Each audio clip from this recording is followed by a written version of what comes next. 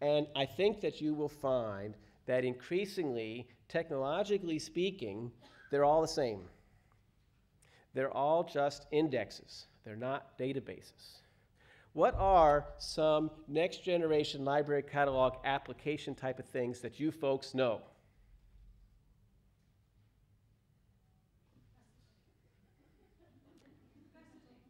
No, name of a product. Primo, okay, good. Another choice. Aqua Browser, great. Another one. Encore, great. That's only 3. And Deca, right. And then we might have XC. We might have Viewfind. Let's see, what else have we got? There's Blacklight that comes out of University of Virginia. There's a number of these things. And then another one that you might pop into there would be Evergreen. Okay? Now, with the exception of Evergreen, all these other ones are very, very similar. Okay? They all do the following thing. You have sets of data. They might be full text data, or they might be metadata. They might be EAD files, other flavors of XML, MARC records, plain text, pictures, whatever. All sorts of stuff. And all of these things, except Evergreen, which is really an integrated library system, all of these things take this content, they normalize it internally to their own, well, it's not always their own proprietary format, but they bring it in and they normalize it into as some sort of information object, and then they feed it to an indexer. And then once I have the index, they provide services allowing you to search the index. But what's really interesting is that many of these things use the same tools underneath. You mentioned Primo. I mentioned XC. Let's see, what else did we mention? Primo, XC, Viewfind. Okay? In those 3 cases, they bring in content, they normalize it into something, and they feed it to an indexer. And the indexer's name is Lucene. This is a free, open source application. And Viewfind and Primo and XC are simply layers on top of Lucene. And then they provide an interface to the Lucene index. It's not rocket surgery. It's just an index. Now, you take something like Endeca. That's an indexer. It's a proprietary indexer. You bring in content, you normalize it, you feed it to Endeca, it creates a back of the book type of index. And then they provide services against the other end. Then there was Encore. I think it works very, very, very, very similar. Okay? They all work very much the same.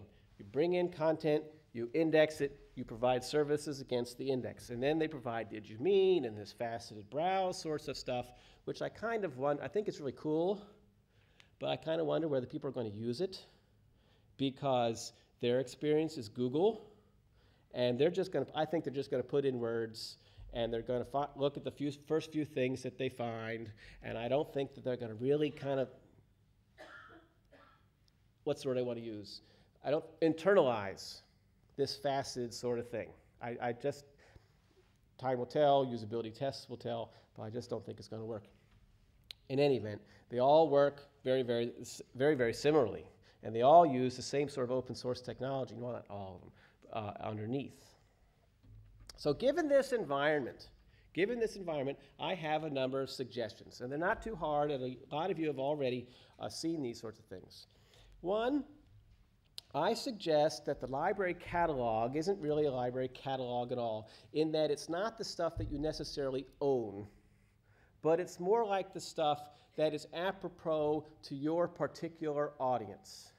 Try to bring into this catalog index the stuff that is apropos to your particular audience, and it might be a whole ranges of different types of content.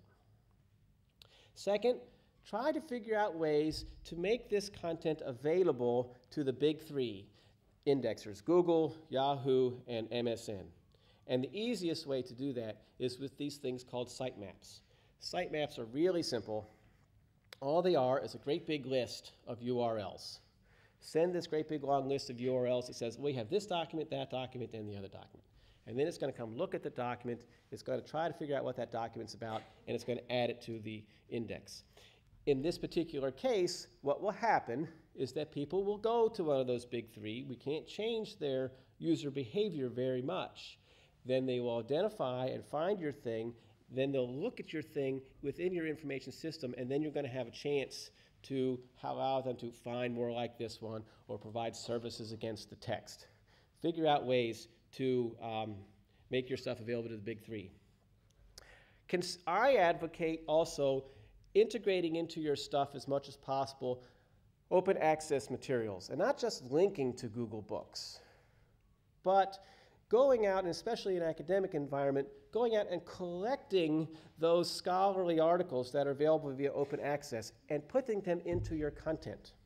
And if they get put in your content and they're already academically they're already scholarly in nature, they've already been vetted, if people start using these things and they're viable sorts of resources, other sorts of vendors are going to go, hey, wait a minute, you're not finding my stuff. I have good stuff. I'm from Web of Science. Here have my citations too. And we want that. We want to bring all this sort of content together and to put it into one great big pile so we don't have lots of little silos.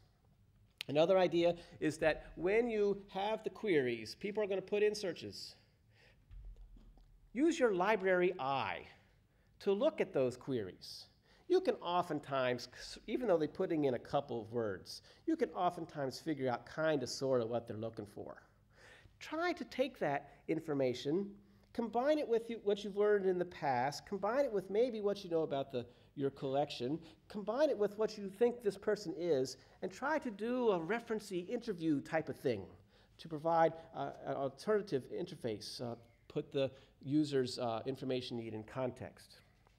And lastly, techno-weenie-wise, we need to do less of library standards and do more of W3C computing standards. This means doing service-oriented architecture. This means doing RESTful web computing. This means creating simple URLs, like you saw with WorldCat identities, not lots of question marks and ampersands and name-value pairs all over the place, but one nice, simple, readable URLs.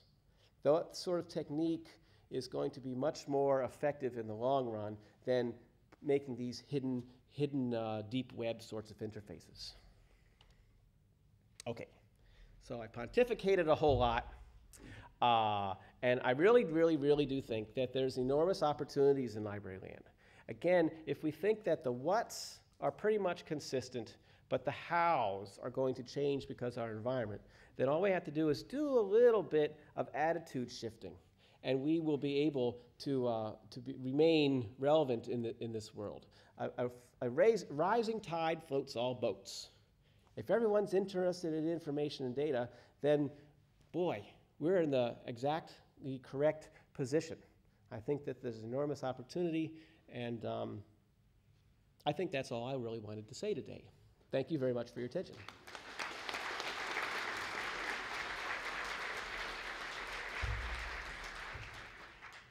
Okay, we've got time for a couple of questions for Eric.